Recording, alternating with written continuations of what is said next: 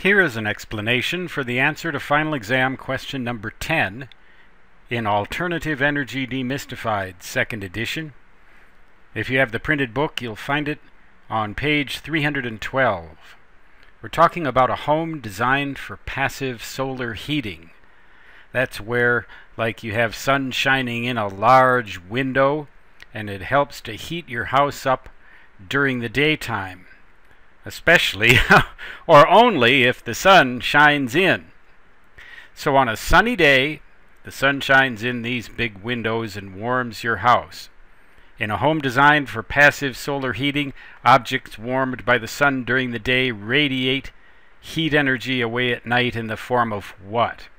And we're given 5 choices: ultraviolet, shortwave infrared, longwave infrared, microwaves, or gamma rays. Well, microwaves and gamma rays we can rule out right away.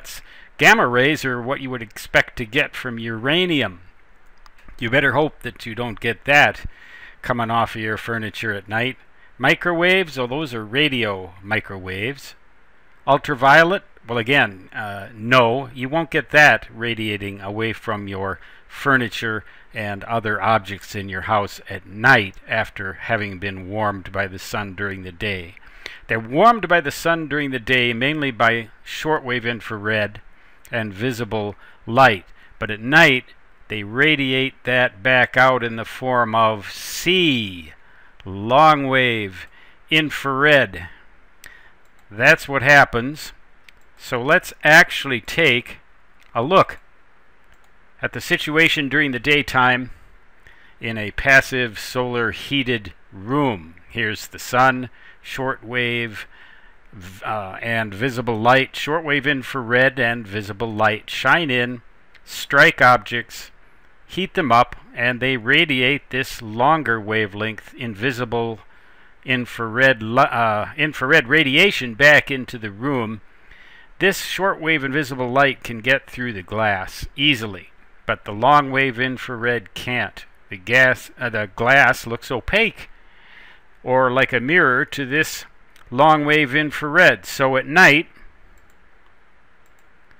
we take all of this away,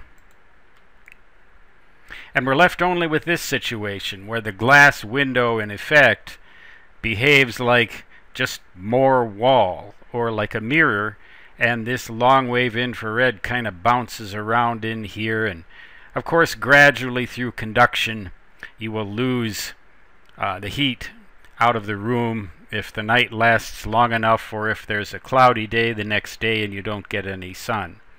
But once again, the correct answer to this question is choice C.